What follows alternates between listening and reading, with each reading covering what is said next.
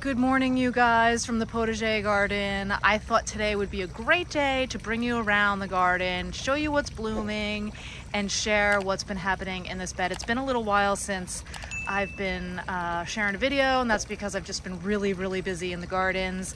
But I needed to show these beds to you guys because they look so amazing. So it's been a little while since we've been down here, and look at the changes. I mean, it seems like just yesterday these beds were just finished, but now they are blooming. This side of the garden here is full of flowers. I do have cucumbers, some lettuce that's bolting over there, arugula and stuff.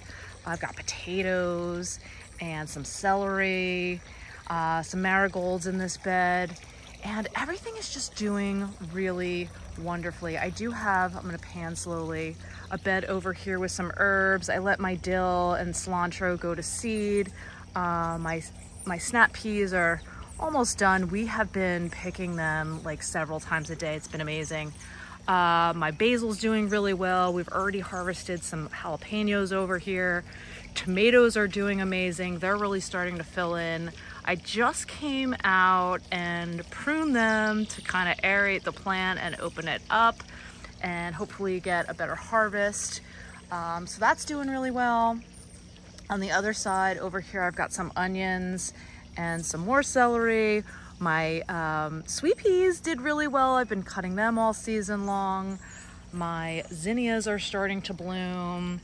I've got some sage over here. This used to be a basketball court. I don't know if you guys remember, but we took the hoop down, and I think we're gonna get these bolts out and eventually put like maybe a small statue or something here. But anyway, I've got some borage, some more cucumbers. Let's see, what else do I have here? I have some eggplant that's not doing well. I am not a fan of growing eggplant. I always have problems with it. They always get a pest. I've not been successful with it yet, and I think I just don't even want to bother anymore. But I digress. Borage, doing really well. I've got it in a few places in the garden. Some zinnias over there. See the sweet peas? Oh, they smell amazing too, and you gotta keep cutting them because the more you cut, the more flowers you'll get. I don't know if you guys remember, but I had some lavender on the table out here and it just wasn't doing well, so I planted them in the ground just to keep them going. My At-Last roses that I planted from Proven Winners, they are doing so great. Oh my gosh, if you are looking for a really easy care rose, take a look at these. The color's beautiful, they're easy care, and you don't even need to deadhead them, and they smell amazing. So here's some of the borage. I just started a bunch from seed, and so I just started putting them in anywhere at one point because I wasn't sure what to do with them. If you've never grown borage before, the foliage is a little spiky. I've got a problem with Japanese beetles right now. The foliage is a little bit spiky, so critters really aren't gonna bother it, aside from the Japanese beetles, that is.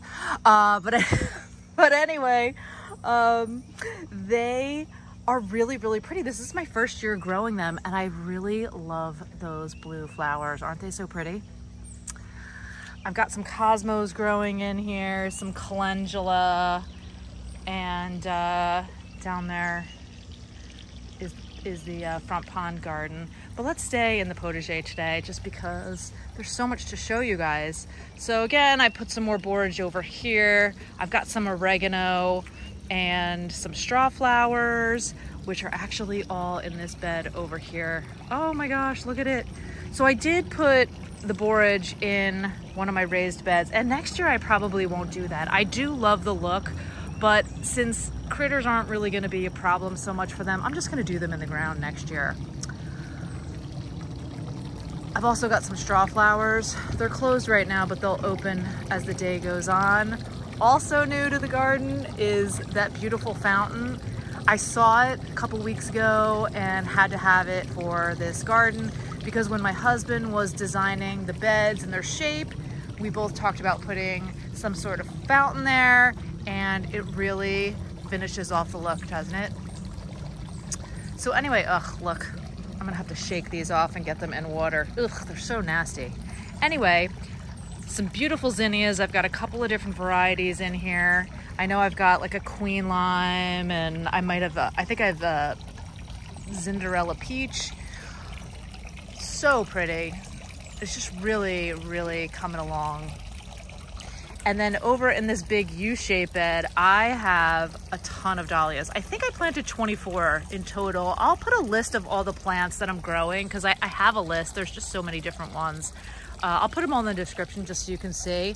But I actually planted the dahlias a little early this year for my growing zone. I technically shouldn't be putting them in the ground until like around Mother's Day here. But this year, because we had a really mild winter and we weren't in danger of having a frost, I decided to plant them early, and I was ready to cover them if I needed to. Well, wow, wow, wow, they're all blooming, and they actually started blooming like late June, which is crazy to me, right? But they're all doing really well. I had a few that, you know, I had to pull one because it looked like it might be having an issue and I didn't want to risk ruining the rest of the bed, so I pulled it just as a precaution. But other than that, everything came up beautifully. I have no idea what these red ones are. I did not order red dahlia tubers, so I couldn't tell you what variety these are. I'm at a loss. I planted them and they're not what I ordered. So so there's that. Pollinators, loving, loving, loving this garden. So fun to see them.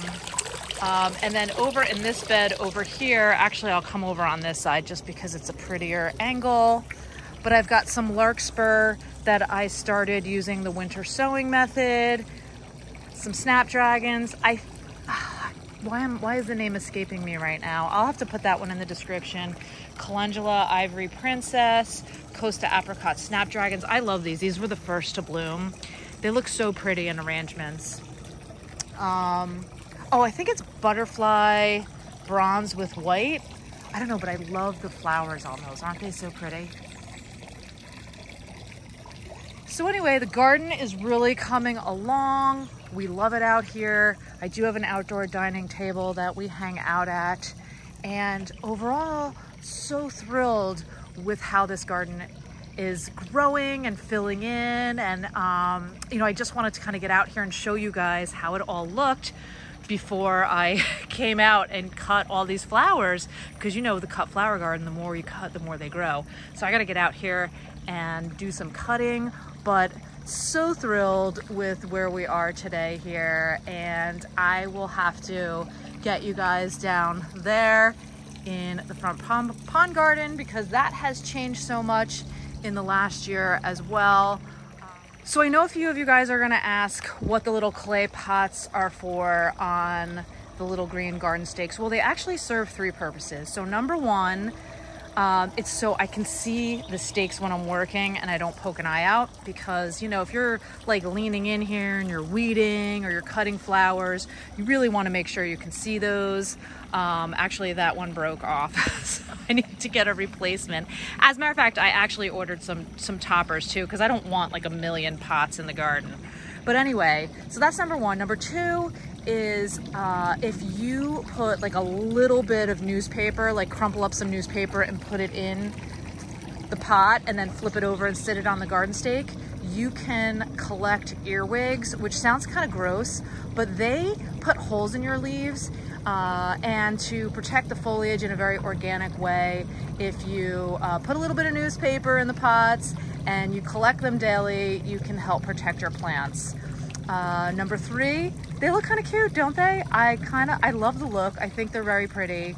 And so I like to add them in the garden. It looked a little strange when the plants really weren't all that filled in, but now I love it.